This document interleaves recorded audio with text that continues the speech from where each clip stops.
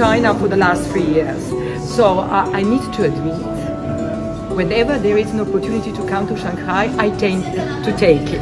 What I really like about Shanghai is its cultural landscape. I mean, also the architecture and so on. And Shanghai has a certain flair that I like a lot.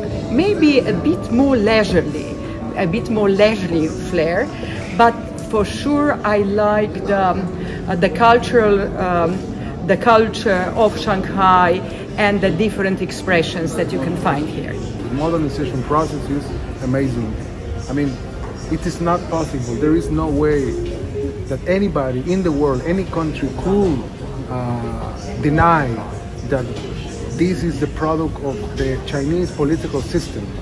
I mean, it's the very unique and the very particular political system of China who has made possible this kind of outcome.